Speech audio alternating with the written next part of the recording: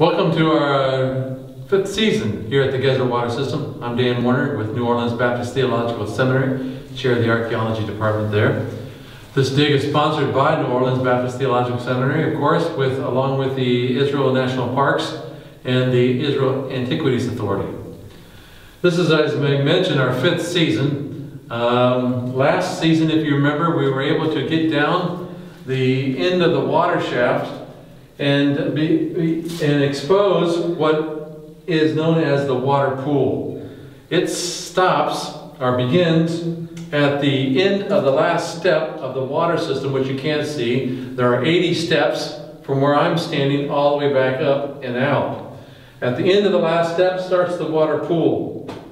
The water pool is some 20 feet long, or it's a little over 7 meters. And as you can see, about 14 feet wide, a little less than 3 meters wide.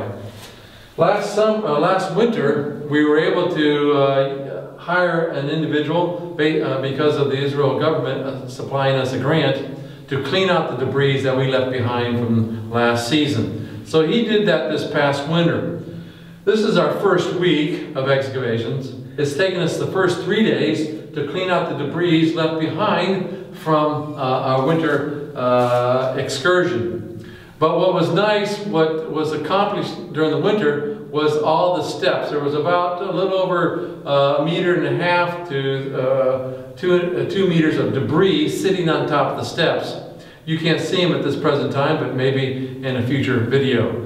But all of those steps were revealed, and then he began to clean out some of the debris left behind from our previous excavation, which you see and probably don't see, which is right in front of me. But I'm down low enough you can see how high the debris were. What is interesting is that we were able to expose, which we had already partially uncovered from our second season, part of a causeway that McAllister laid to get across the pool. As I mentioned, the pool is about 20 feet long. At the end of the last step, the pool proceeds, as we showed you last season, into the cavern, which you can see directly in front of me to the east. McAllister could not walk across the pool. It was full of water. As you can see, obviously today it's not. And so he laid a series of stones, slabs, across the whole pool. And here you can see it. It covers the whole width of the pool from over here to all the way over here. Last summer we sunk 3 probes inside the water pool. One here to the southwest, one here to the east, and then another one over here to the northeast. Well, our objective this summer is to clear out the entire water pool. There are some problems because, number one, we don't know how deep it is.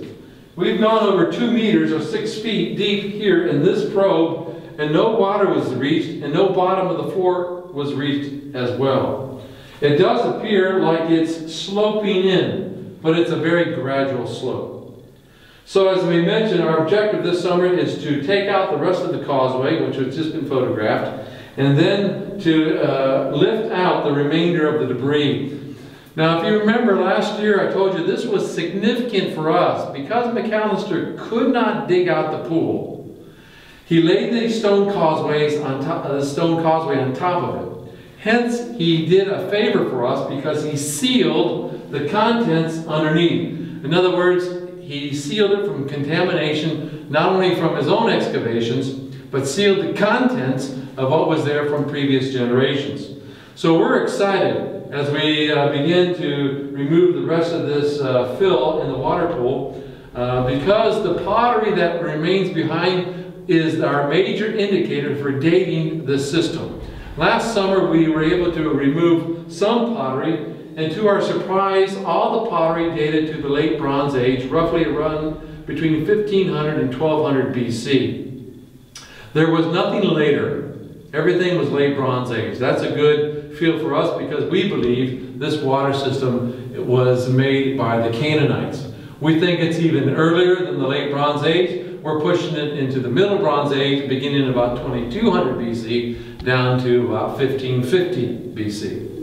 So in the next 2 weeks that we have left, we will lift off this causeway starting today and then begin to excavate the remains of the pool. So it should be exciting for us, and I hope for you as well. So hopefully by the end of next week, you'll see at least half of the water pool removed, and we'll have a good handle on how deep it is, maybe even discover the source of the water, which we have not yet been able to do. So there's a lot in store, and with a lot of anticipation that this will be an exciting, really the most exciting part of the dig so far, opening up this water pool. So stay tuned, and we look forward to talking to you next week. Thanks.